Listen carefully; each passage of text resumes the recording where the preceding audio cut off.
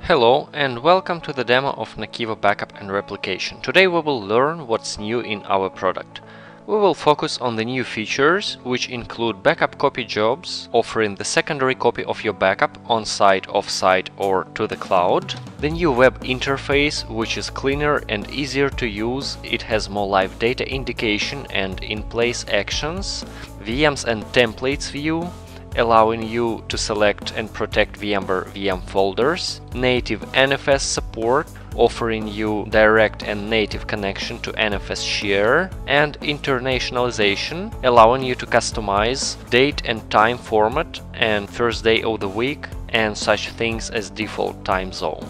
Backup copy jobs allow you to copy backups from repository A to repository B with NAKIVO Backup and Replication. You can edit retention policy, so your retention policy for repository B will be different from that at repository A. Your backup copy job may run at a different schedule.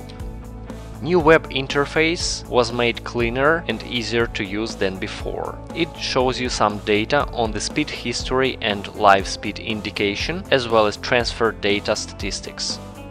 VMs and templates view allow you to protect VMware VM folder with VMs, and all new VMs which appear under this folder will be protected automatically. Native NFS support allows to connect to an NFS share and create a backup repository without manually mounting it to NAKIVO Backup and Replication. Internationalization includes clock type customization, date format customization, custom first day of the week, default time zone and decimal sign. Let's start with a demonstration. This is the web interface of NAKIVO Backup and Replication. It's much cleaner than it was before, and it allows you to see a lot of data on demand, as well as edit some data in place. For example, you can edit job schedule, set it to run every 45 minutes, and save this job. You can also edit recovery points retention, for example. It also provides you a lot of statistics on the job speed and transfer data. For example, here you can see the job speed for this job run. Let's create a backup repository on an NFS share. We go to the repositories tab of the configuration and click Add Backup Repository, Create New Repository. I choose Remote NFS Share here and paste the address of this share. The repository is created. As you can see, it has 400 GB of free space. And now we can create a backup copy job, which will copy the backups to this new backup repository. It can be based on jobs and groups or backup repositories. I will just use whatever is inside my local drive backup repository and copy everything to the NFS QNAP repository. The copy will run every day at midnight. I will run this job, and while it is running, I will show you the VMs and templates view.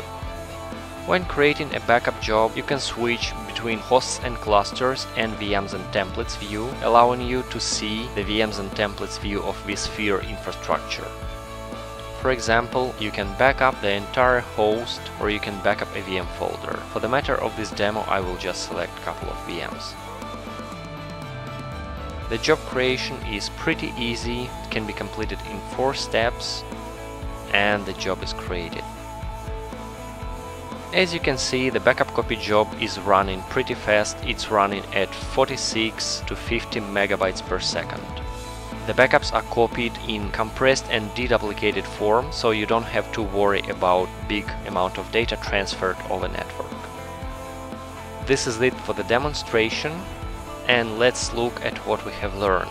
We have learned that new features include backup copy jobs, allowing to copy your backups to a secondary location, new web interface, VMs and templates view, native NFS support, and internationalization.